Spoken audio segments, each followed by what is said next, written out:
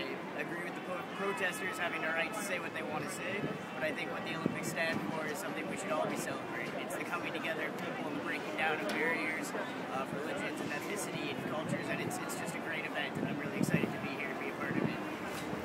Yeah, it's amazing. I'm a man, and I'm getting choked up about all the like gold medals, and it's unbelievable to see all the people here and everything.